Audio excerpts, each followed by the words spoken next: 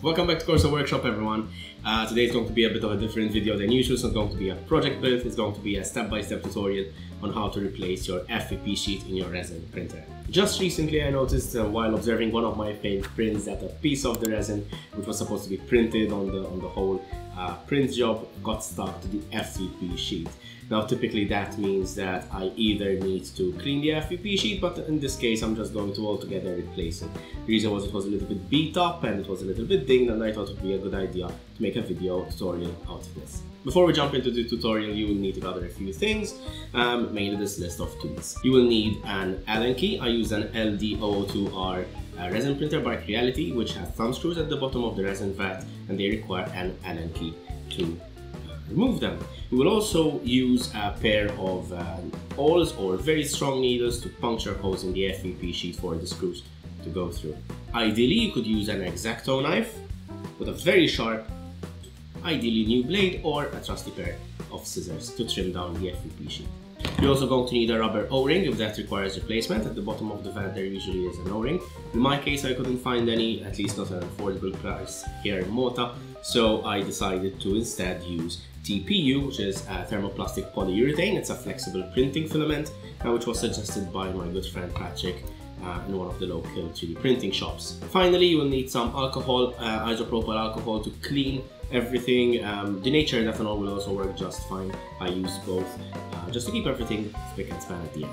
So the first order of business is to disassemble your resin vat. I use a Reality LD002R as I mentioned earlier, and it has screws at the bottom of the printing vat. Carefully unscrew these using the Allen key or any tool which is required in your case.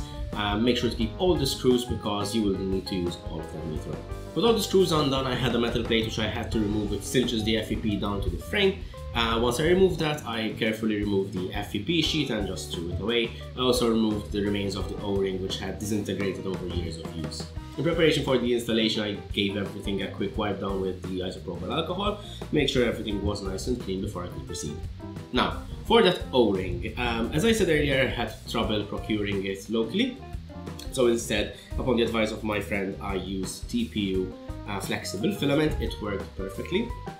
All I did is simply cut a short piece of TPU, which is about this size, a little bit shorter than the size of my resin vat, and then I fused the two ends together by melting them on a lighter. Once that was done, I just secured it inside the groove inside the resin vat, and that was it. Next, the whole purpose of actually going through all this trouble, the FEP sheet. Of course, you will need an FEP sheet. They usually come in large rolls such as this, but you can also find them sized down to your printer. I cut a piece which was a little bit oversized than my printing vat, that is to allow for trimming later on. Remove the plastic covering from both ends of it and position it in place.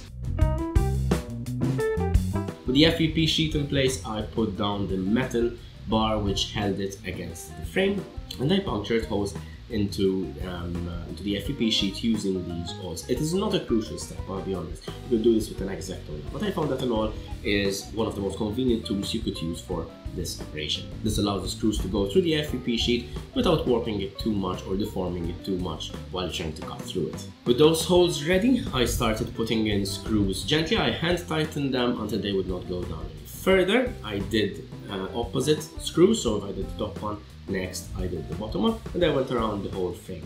Once the whole frame was completely screwed in but not tight, I went around with the Allen key and tightened them again bit by bit, not all in one go, just a little bit until they were nice and tight. One of the final steps that you will need to do is to trim the FEP sheet down to size. Now over here I use an X-Acto knife, which is a nice and handy way to do this quickly, but you could also use a pair of scissors. Now all you're looking for here is to trim it just below the surface or the lip of the resin vat, and so that it doesn't interfere with your function of the 3D printer or with the bed leveling process or that sort of thing. So you just want to trim it a little bit less than flush. Once that was done, I went around one final time with the Allen key, this time really tightening down those screws to make sure that there's a nice tight seal so that the resin doesn't escape. Keep in mind that these screws and this metal bar are all that stand between you and a long day of cleaning resin off your printer. And there you have it, fellow makers. All it takes is a little bit of know-how and a little bit of patience.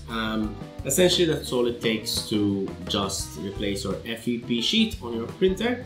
For some reason a lot of people think that this is a bit of a daunting task, but as you saw, it's quite straightforward. You just need a little bit of patience. If you have any questions, concerns, or comments, please leave them down below.